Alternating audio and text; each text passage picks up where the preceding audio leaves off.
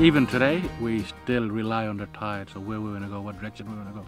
Again, if I want to go to Ireland further up, it's good for me to leave at low tide and go a certain area and move down with it, you know, go with the tide. So again, I'll still use the tidal movements, the timing of the tide to get me to the places, you know.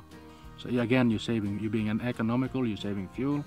You want to rush against currents, so again, it's still using the same traditional knowledge that our people have been using.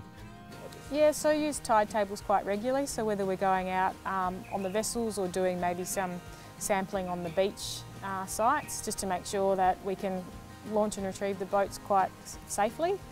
And also if we are targeting certain species of fish, we want to make sure we have the tides right to get the fish that we're after, so yeah. Reading a tide chart.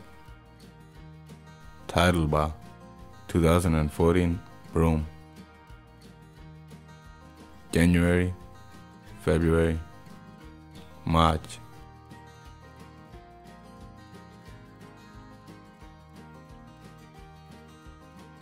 Each date has 2 columns.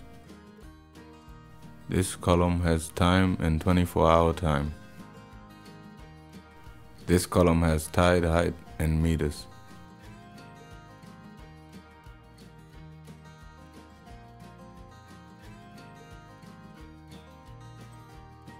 9th of March at 0254 hours, the tide height is 7.32 meters, and at 0854 hours, the height is 3.68 meters.